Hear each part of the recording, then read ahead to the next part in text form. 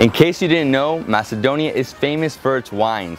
They have 3 wine regions, and for the next 2 days, we're going to be exploring a few of the best wineries in the Povardarie region. That is the best wine region for quality and quantity. Behind us, we have the gates of the Tikves Winery. That is the biggest winery in the country and one of the biggest in Southeastern Europe.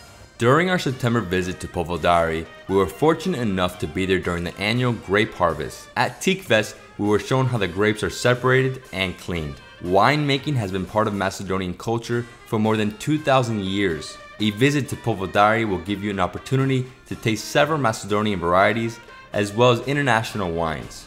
It's incredible that each one of these barrels contains around 225 liters of wine, and that's the equivalent of around 300 bottles. And the barrels aren't cheap, they're around 500 euros each.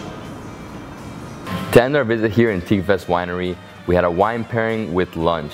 We tried a few different wines from the Balkans, also a rosé, and a 7-year-old aged rakia, which is probably the best in the Balkans. Na zdravie. Next stop of the day is Stobi Winery for a tour of their fermenting tanks and a peek at their harvesting process. Right now I'm walking inside the biggest barrel room in Macedonia, and it's located inside Stobi Winery, the youngest winery in the country. They were founded in the year 2009. They have over 600 hectares of vineyards, and right here to the right of me we have a barrel that holds over 500 liters of wine, which is around 600 bottles.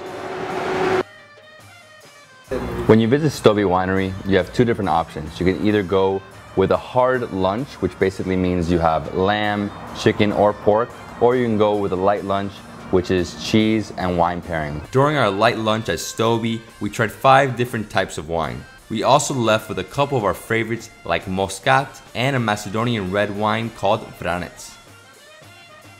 We have arrived to the village of Demir Kapia, and we're staying at Popova Kula, which means priest tower. This winery has been producing wine since 2005. They're a hotel and restaurant, and as you can see, the tower is a symbol of their brand. We're gonna see the winery and try their most famous grape, Stanushina.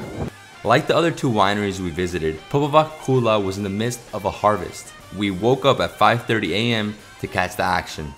Popova Kula produces over 20 wines, many of which are Balkan varieties like Jilavka, Stanushina, and Prokupek. The best part of Popova Kula Winery is you can stay here to get to know the wine, food, and local culture.